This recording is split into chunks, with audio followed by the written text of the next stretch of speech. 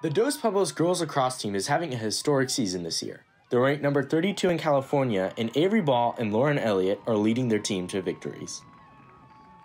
I've been playing lacrosse. This is my 8th year. I've been playing for 10, almost 11 years. I actually started off playing just straight attack, and then just over high school, I've just moved up to being a full-time midfielder. I also play midfield. I take the draw, but ever since my freshman year, I've been mostly an attacker. The secret to being a good lacrosse player is probably just my height. In general, I think that gives me a really good advantage over girls.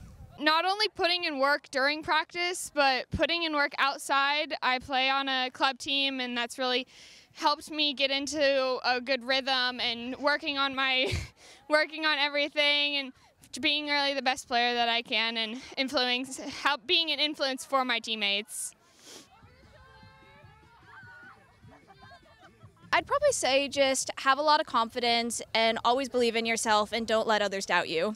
I would say don't shy away from the fact that it's an unknown sport, but really embrace it and learn that it's one of those sports that's a fun sport to learn and have a good time playing it, where you can just be involved with everybody, and it's a great community for girls to get to know each other.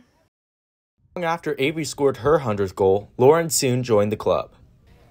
Scoring my 100th goal honestly felt unreal. I started this season off with 42 career goals, so it was a pretty big deal that I worked my way up to 100 goals so fast. Avery and Lauren continue to bring their team to new heights. Reporting for DP News, I'm Aidan Myers.